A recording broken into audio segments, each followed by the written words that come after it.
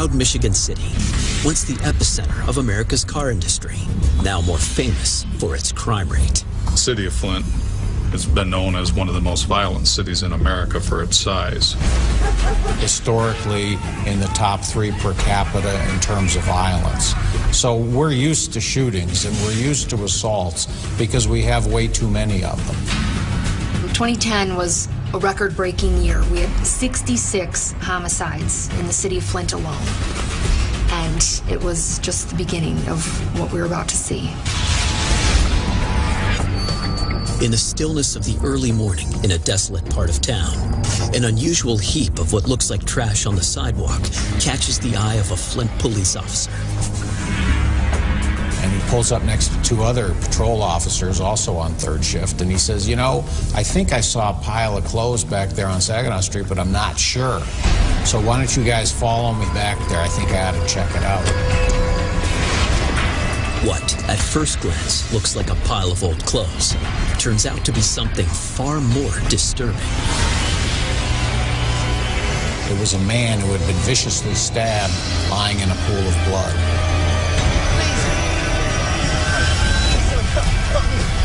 The victim is barely breathing and losing blood quickly. Just as he's about to lose consciousness, he mutters a few crucial words.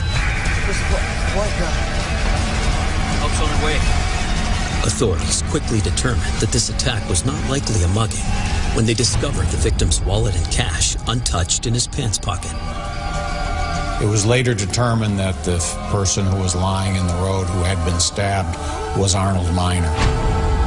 He was then put in the ambulance. An officer went with him. He died in the ambulance.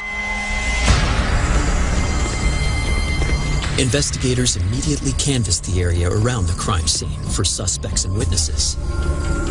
Where this happened was what would during the day be a busy stretch of street, but no one would have been there. I mean, unless someone was walking by themselves at 2:30 in the morning.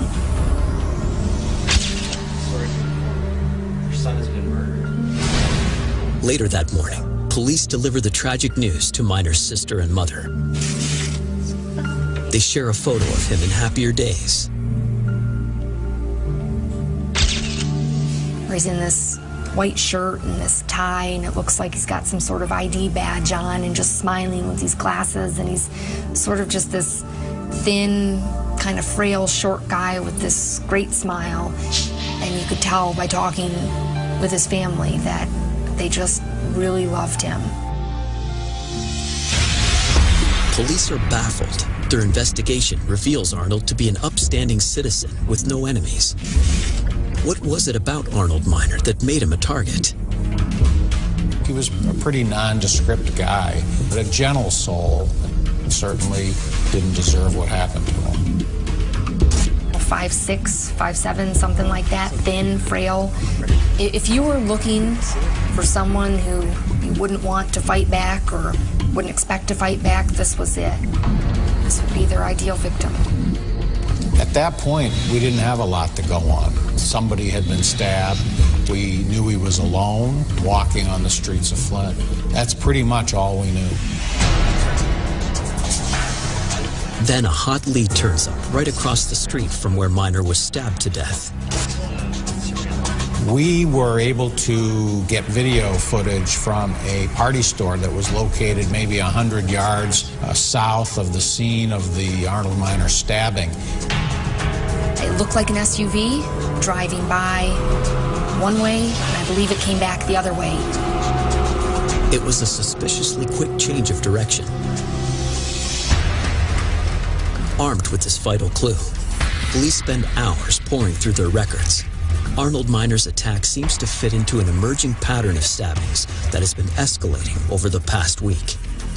Black men being accosted on the streets of Flint in the middle of the night while they were alone walking. We started thinking maybe we have the same perpetrator of all these crimes. Detectives turn back the clock. 3 months earlier, 31-year-old David Motley is stabbed to death. At the time, it was wrongly chalked up to gang violence. Then, a month later, another victim. The second homicide was not discovered until, I believe, June 21st. Now, that's nearly a month apart. And there was no investigative connection made then. The unfortunate second victim turned out to be 59-year-old Emmanuel Dent, whose life was cut short after multiple stab wounds caused him to bleed to death. Gun violence is almost 100% of the crime that we see in Flint. We don't see a lot of stabbings, and as we started to see more, those certainly stuck out. Over the series of the next few weeks, there began to be one assault after another. And beginning on July 26th, July 27th, 28th, and 29th, there was one each day. Some of these individuals were lifted up off the ground as the knife protruded up towards the chest cavity. Whoever was doing it had to be pretty strong, because in order to stick that knife in and then yank it up and really cut out the guts of the individual, it's not that easy to do that. There's a lot of torque involved. 6 men stabbed, 3 dead. Police now believe an elusive monster is on the loose, attacking victims at random without leaving a trace of evidence. Then, on July 30th, officers find 60-year-old Frank Killeber's body lying in a parking lot.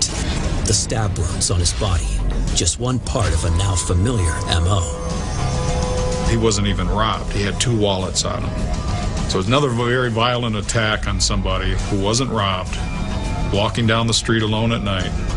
That was that watershed moment where the investigators at the crime scene, they were looking at this and they're going, hey, wait a minute, we've had a bunch of these things. And that's when the investigative connection was made. By the time Arnold Miner was stabbed to death on August 2nd, there had been a stabbing in Flint every night for the previous week. These were savage attacks. There's just no way else to describe it. These were savage, brutal, violent attacks. This guy's not stopping. This guy, he's on a rampage. As the number of attacks rises to 12, panic sweeps across the city. What we saw in the next week was something I haven't seen since. People genuinely concerned, and you're talking about a city that's used to crime, that's used to being on edge. People were afraid of becoming the next victim. So the best way to avoid that was don't go out at night. The community was up in arms. They wanted action, and the police agencies and the law enforcement folks wanted to make something happen. The problem that we were having is that the police agencies weren't really communicating with one another, because we were having a series of these stabbings, but they all weren't occurring in the same jurisdiction. The nature, the magnitude of this investigation was going to be beyond the scope of the Flint Police Department to investigate all these homicides right now. And that's when the request was made. McGreevy and his team call in reinforcements to form the Serial Stabber Task Force. We had police officers from 7 different jurisdictions, and we all wanted to capture this individual. But even with so many new players in the investigation, the task force doesn't make much headway. People were just kind of grasping at straws, if you will, because nobody really had any suspects. Right now, all police know is that their perp is white, strong, drives an SUV, and prefers a knife.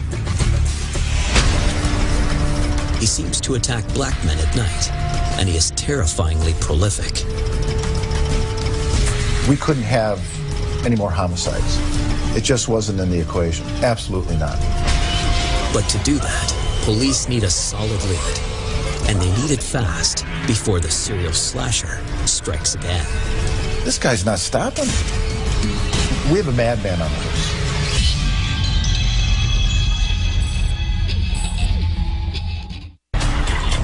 A cold-blooded killer has randomly stabbed 14 people in Flint, Michigan in 2 months. And there's almost no evidence to go on. Then, the cops catch a huge break when one of the slasher's most recent victims is able to speak to them from his hospital bed. 17-year-old Etwan Wilson is a good-natured kid, originally from the rough neighborhoods of East Detroit. He was sent to Flint with his mother, hoping that this town would prove safer than the last. Not only for him, but also for his son.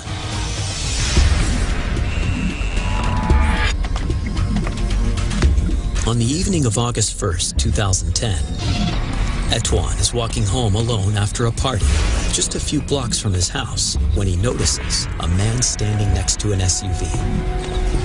He was on the phone, and I can hear him say, "Man, you got me lost, I don't see it." I had to go like past him to get to where I was going. So as I was walking closer, he said, "Excuse me, do you know where Clio Road is?"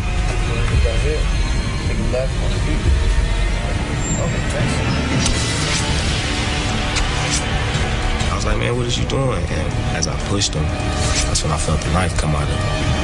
And when I seen the blood, I just took off running.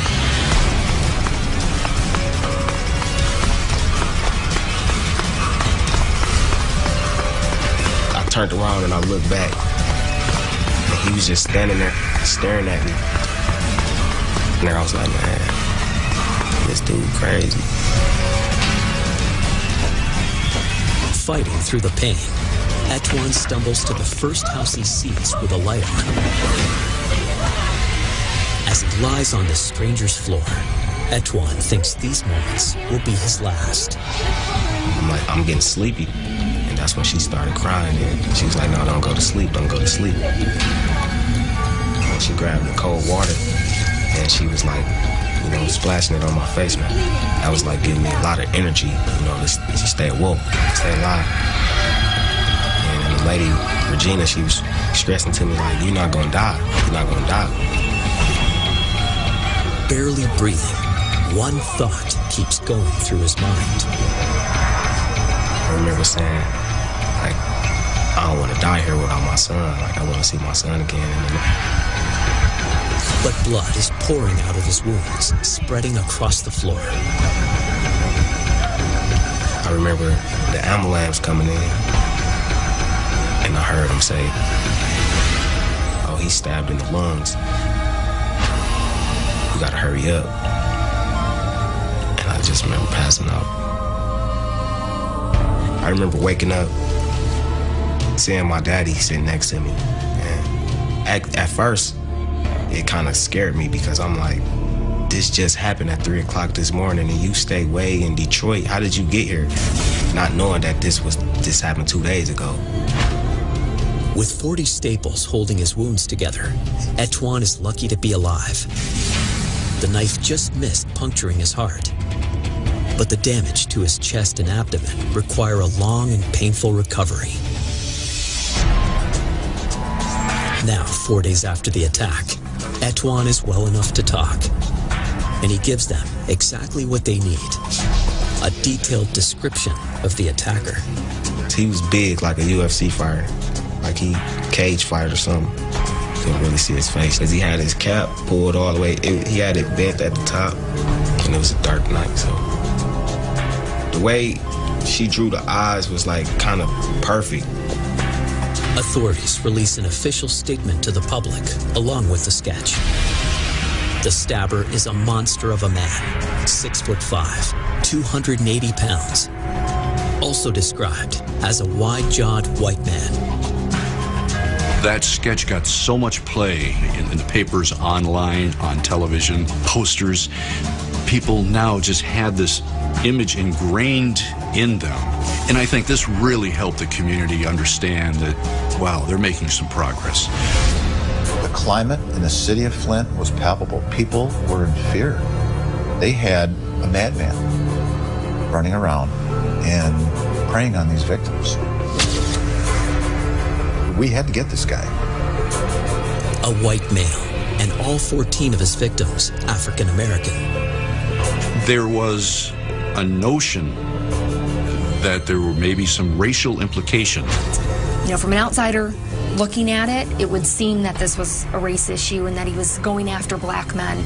But if you know the demographics of the city, the person that's going to be walking by themselves at that time of the day or at that time of the night is going to be a black male, just because of the city we live in. That's the majority of the population. You know, I don't really know why he was stabbing black people, but he didn't say anything racial when he stabbed me. Police have no idea whether the slasher is motivated by bigotry or just a lust for killing. But as more recovering survivors are able to speak, investigators find they're all telling the same story. He would drive the streets of Flint. He'd see an African-American male walking along a sidewalk. He'd pull up.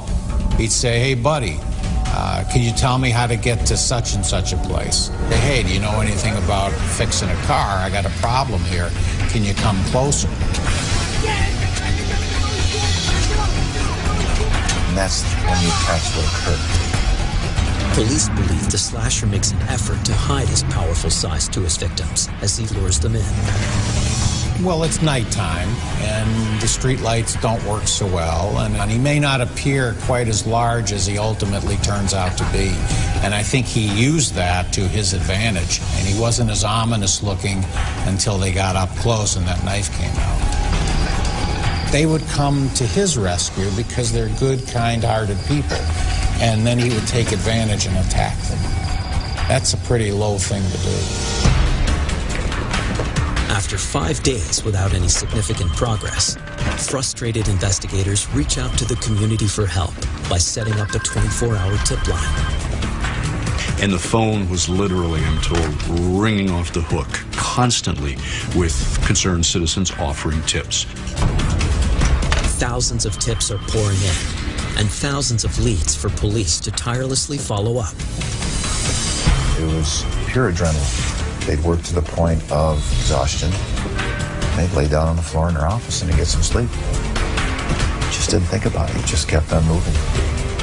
This was a you shall not fail mission. It was a chase. We just had to keep on going.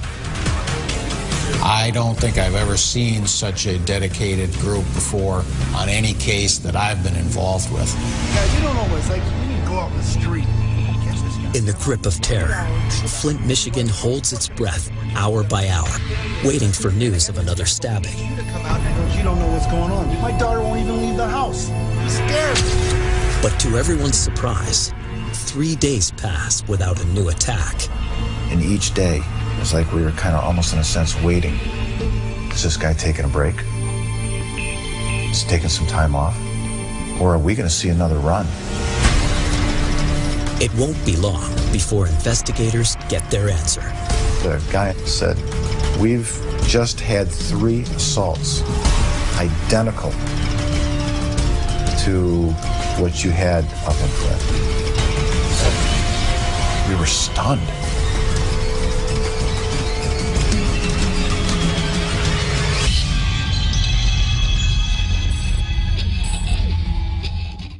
Authorities in Michigan have finally secured a solid description of the man they're calling the Flint serial slasher. But they have no DNA or other forensic evidence to link these unrelated attacks. And now, their target seems to have vanished. Is his killing spree over, or has he simply gone somewhere else in search of prey? To answer that, police send out bulletins across the country. And here you go. Here's what we have. If any of you have anything similar to what we have here in Flint, give us a call. We'd love to hear from you. 3 days later, and 600 miles away, the Slasher Task Force is contacted by the tiny police department of Leesburg, Virginia, about a recent attack. The victim was walking across a parking lot when a vehicle pulled up to him and asked if he could assist him with some problems with his car. He sensed movement in his peripheral vision and saw the suspect swinging a hammer at him. And so he was able to partially deflect, pull away, so there was not a full contact. The suspect then continued toward him, and the victim was able to run away from him. It's the third hammer attack Leesburg police have seen in 4 days. Unusual for a town of 42,000 and almost no violent crime. Thankfully, none of the victims were killed.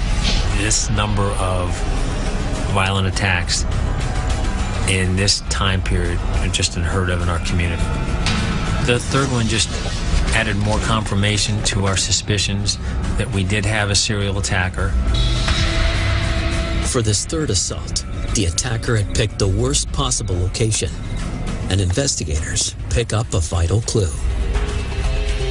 The shopping area where it occurred had recently installed a new video surveillance system, and so we were able to get a picture of the actual vehicle.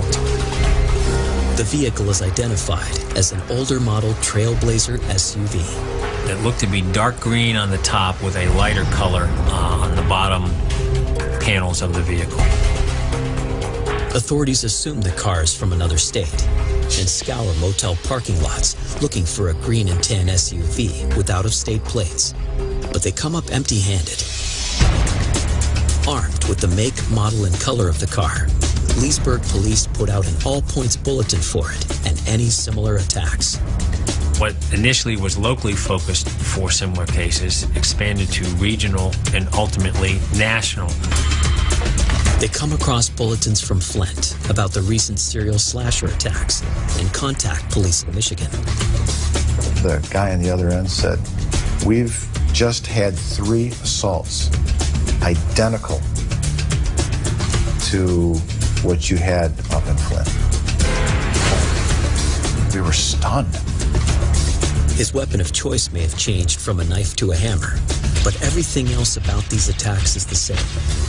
Police are convinced it's all the bloody handiwork of the serial slasher. And now the Flint Task Force has something they didn't have before: an accurate description of the SUV. And they said, "Oh yeah, by the way, the Blazer we have down here, there's a couple of dents in the hood."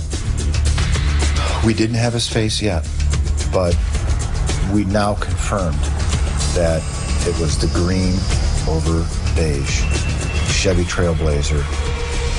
The media gets wind that Flint's slasher has now gone national, and the story explodes overnight, sparking coast-to-coast panic.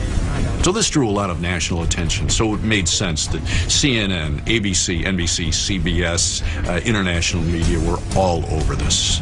And the SAT truck started rolling in. And then everyone's worst nightmare comes true.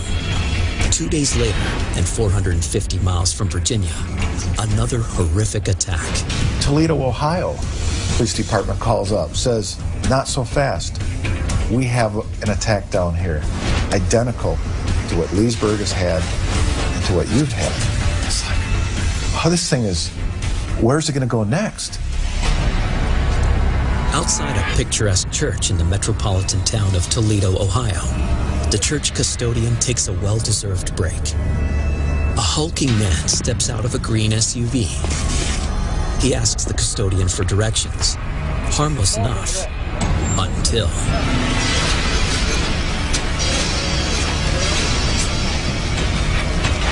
when Toledo called. And it was like, you've got to be kidding me.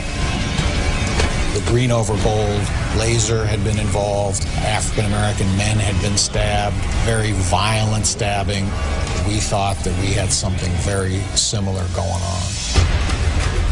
With the Flint serial slasher's crimes confirmed to be crossing state lines, the FBI jumps in to join a team that's working 24/7. We have a madman on the loose. We have to stop this guy. Where's this guy going to go next? What are we going to have to do to stop him? Police still haven't ID'd the suspect, but they'll soon get some help from another one of his victims.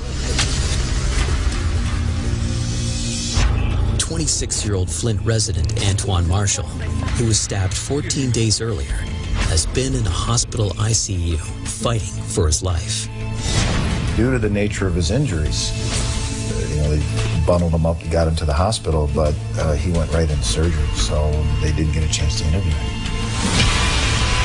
But now, Antoine has recovered enough to give police a description of his attacker that will add 2 vital pieces of information to the puzzle.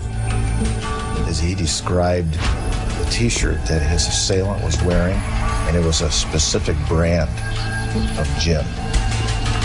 He also clarifies the slasher's race.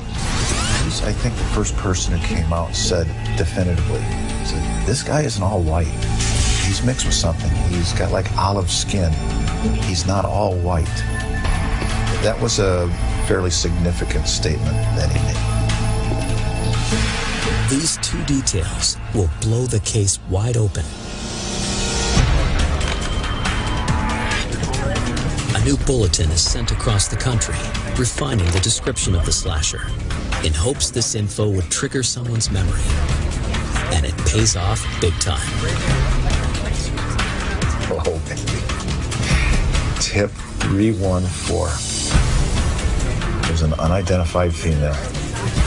And it stated to the effect, I know a guy who works at a Kingswater Market up in Mount Morris. And, oh, by the way, he went to Virginia last week to visit a relative. Hey, guys. How's it going? We got a disturbance call today. Did you notice that? But we now had somebody who matched the description, who had the right vehicle, who had some ties to Virginia. As investigators question the market's owner, a familiar logo catches the eye of one of the investigators. The T-shirt logo that was described in the attack by Antoine Wilson. And they were able to determine and confirm that the shirt the assailant was wearing was the same identical type of shirt that the store would have had. The pieces are all finally falling into place as police zero in on the serial slasher. But will they find him before he disappears for good?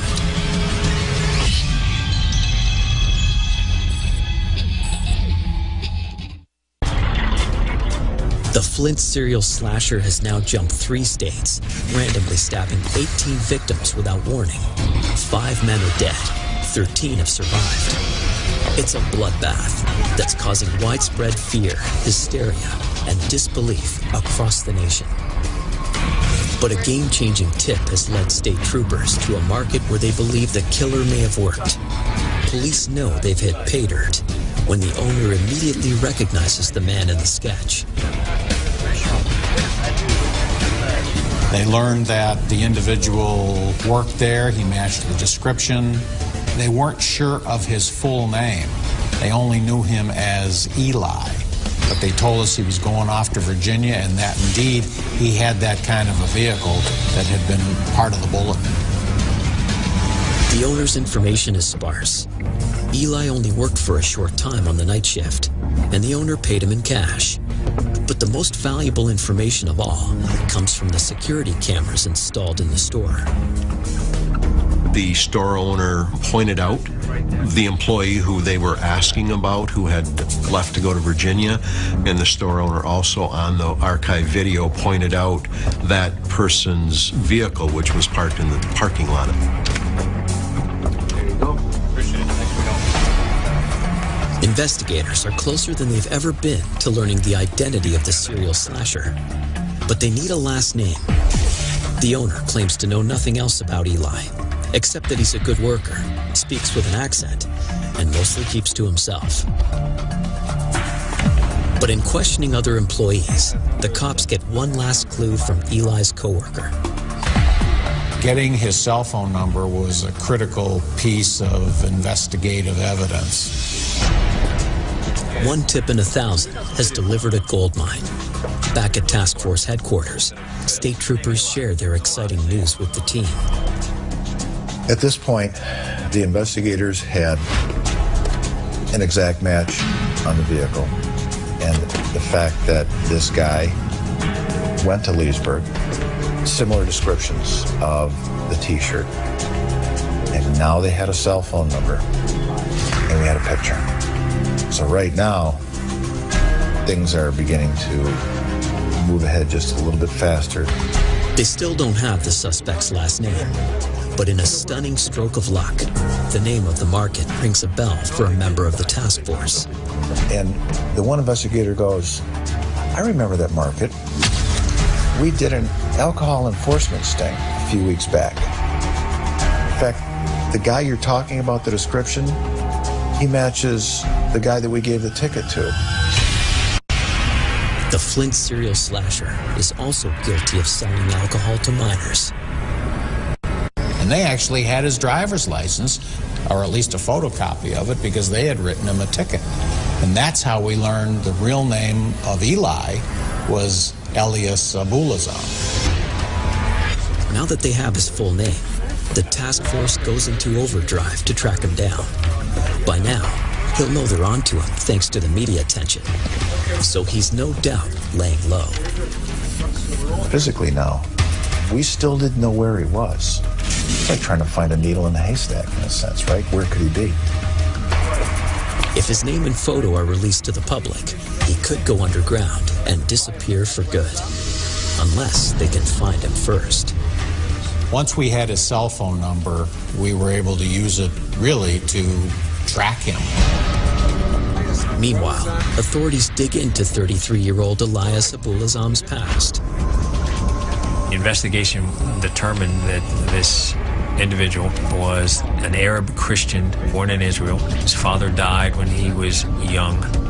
During his teen years, he was sent to the United States to the Virginia area to live with family members. Late 2008, early 2009, had a run-in with his brother-in-law that resulted in a physical altercation, and then ended up going to the Flint, Michigan area and living with relatives there. But what really caught everyone's attention was an incident in his country of birth. We learned that, in fact, in Israel, he had been involved in a stabbing. No charges were filed, but many who knew him could sense a deep-seated rage. It is a rage that victim Etwan Wilson knows all too well. 17 years old, my life was just changed, just really went downhill. And it wasn't nobody's fault but his, you know. It wasn't nothing that I, you know, something that I did that I made happen. But it's something that happened, you know, that couldn't have been avoided.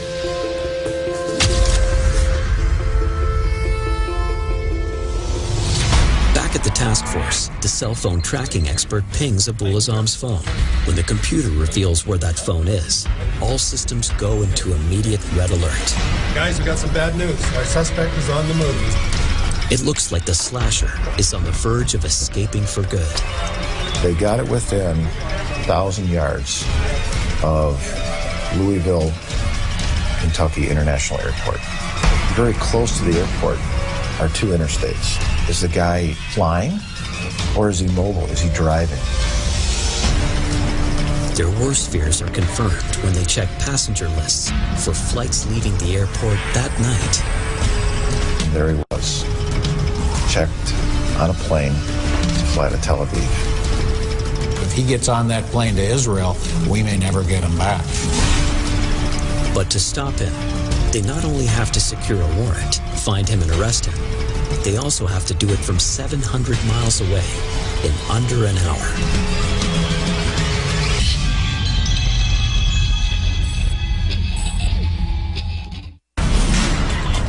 The task force team has located the Flint serial slasher Elias Abuelazam, trying to flee the country. He's already boarded a flight in Louisville, Kentucky, bound for Israel. But fortunately, it has a stopover in Atlanta, where he must change planes. This layover in Atlanta will be the task force's only chance to grab him. It's currently 9 p.m. in Flint. His flight to Israel will leave Atlanta at 10:15. If he's on the plane when it takes off, he could evade capture forever. Getting a person extradited from a foreign country is a very, very difficult thing to do.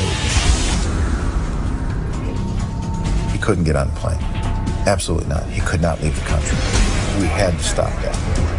With a little over an hour left, it's a race against time to catch this monster before he slips out of their grasp.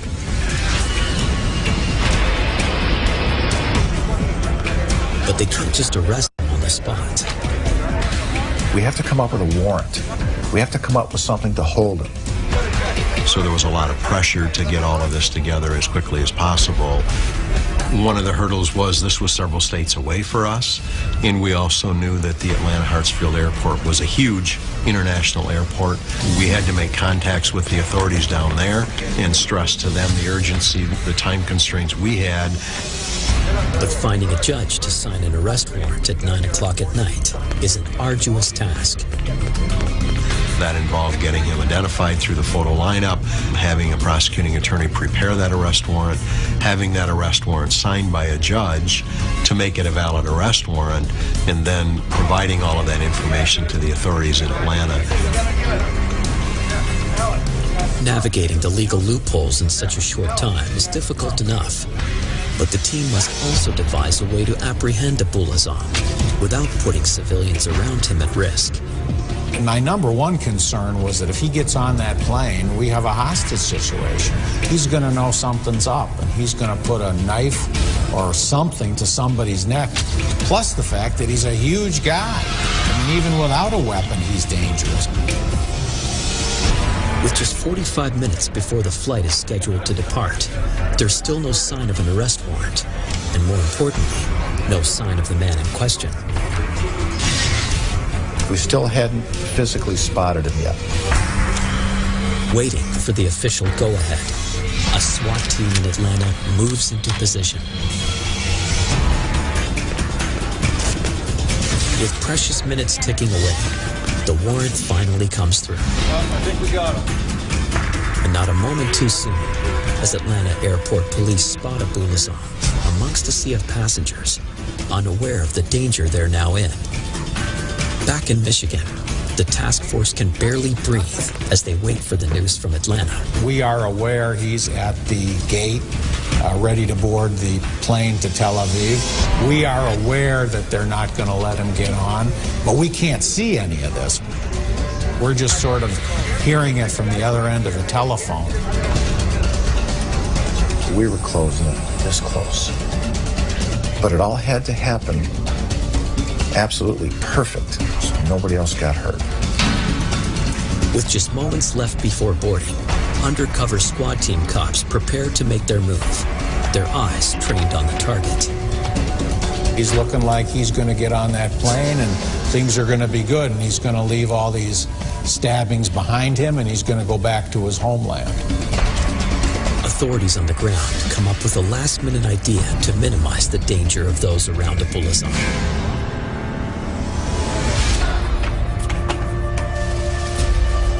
Mr.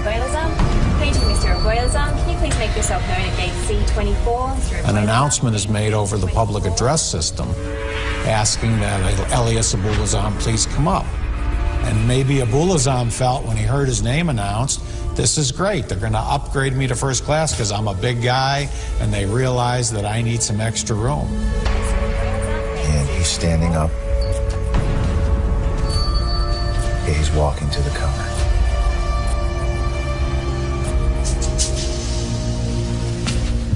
Then there was silence.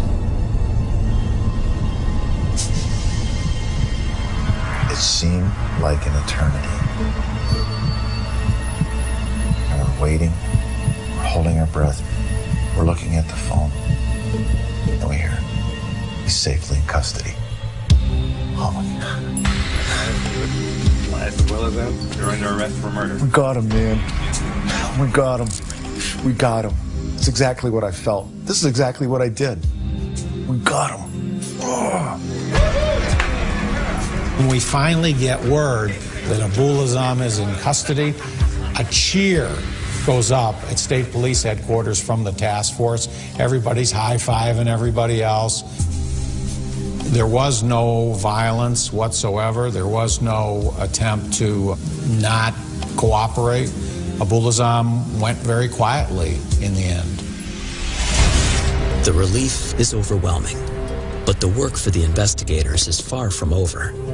To ensure his conviction, prosecutors need ironclad evidence. Search warrants are executed on his truck and residence. The most damning evidence almost left the country with him.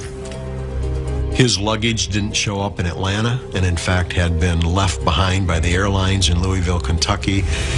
We were able to find a pair of blue jeans, and the blue jeans had some blood.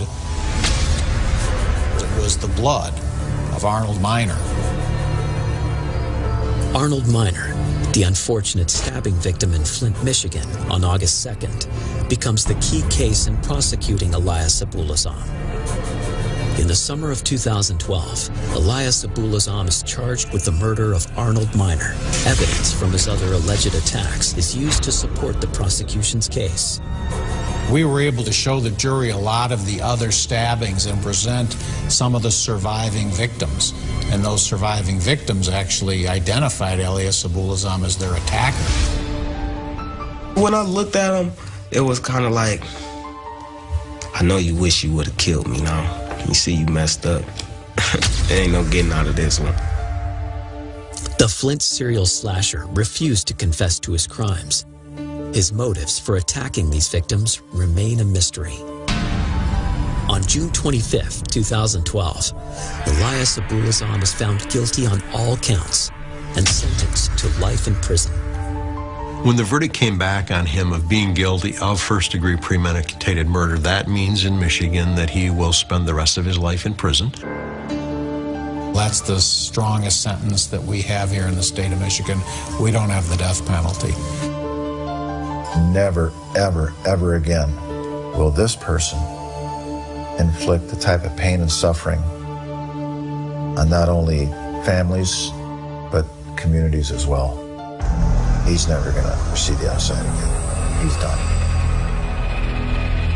The slasher's reign of terror is over, but the pain lingers for his victims and their families.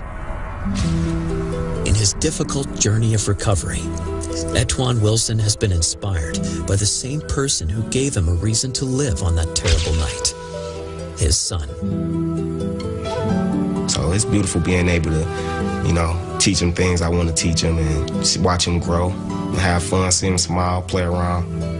That's a good feeling. I'm gonna still be who I am, regardless.